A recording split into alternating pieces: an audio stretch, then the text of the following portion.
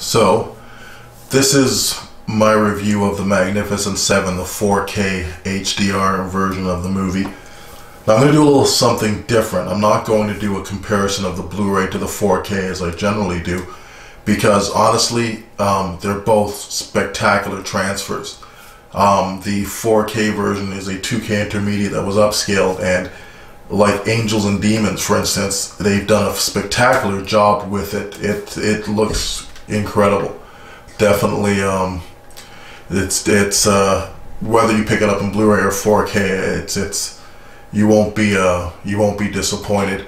If you have a 4K TV and a 4K player, I would definitely recommend picking it up in 4K, and you get both anyway.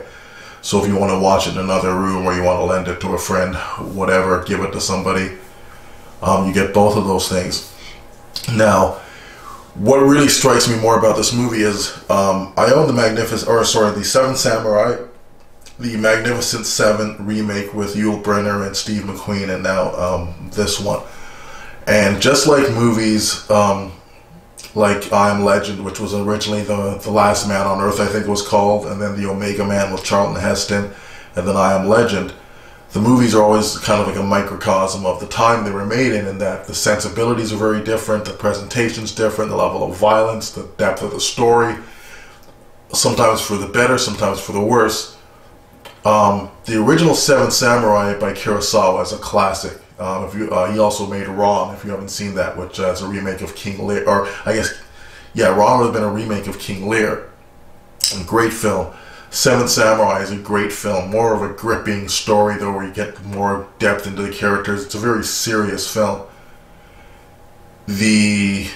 What you're looking at right now, for instance, the Magnificent Seven, the remake with Yul Brynner, is more of a light-hearted kind of Western for those times. It does have a lot of action in it at times, but it's, you know, the violence isn't very over the top. There isn't a lot of gore. Somebody gets shot, you just kind of see them spin and fall down.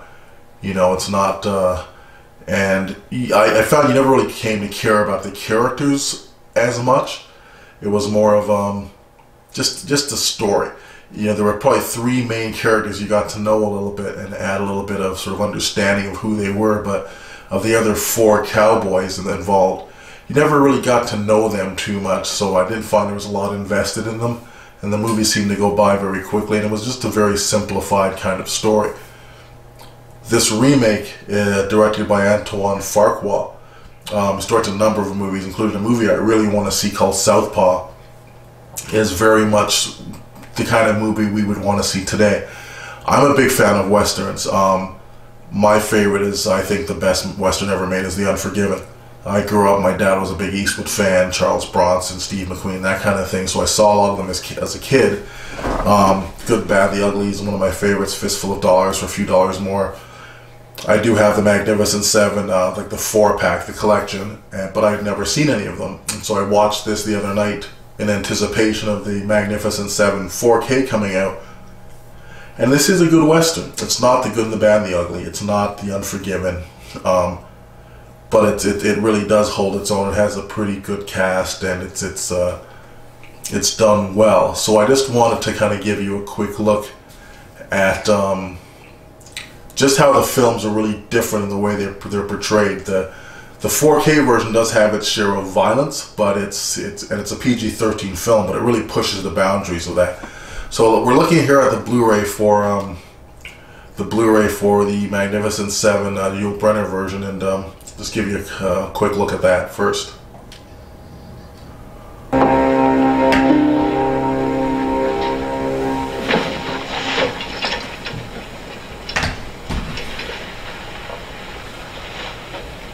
Yes.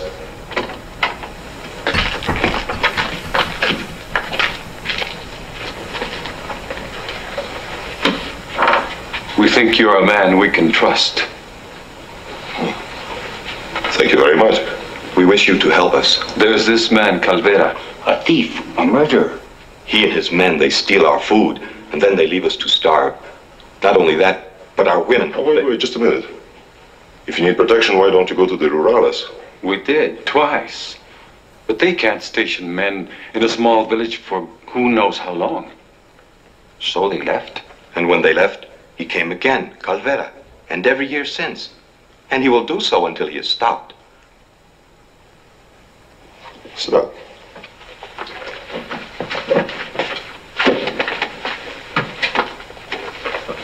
We need help. We must buy guns. We know nothing about them. Will you buy guns for us? Guns are very expensive and hard to get. Why don't you hire men? Men? Gunmen. Nowadays, men are cheaper than guns. Will you go? It will be a blessing if you came to help us. Sorry, I'm not in the blessing business. So that's the remake, this first remake, and so we'll jump over and take a quick look at the Blu-ray version, sorry, the 4K Blu-ray version. Very different film, very different tone.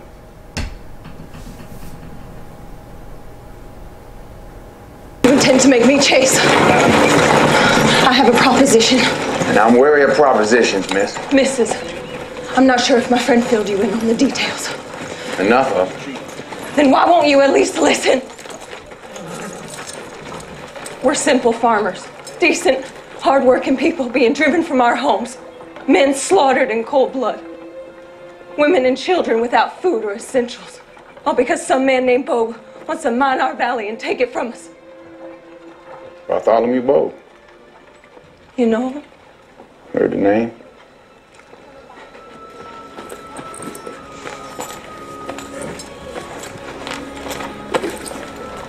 What's this?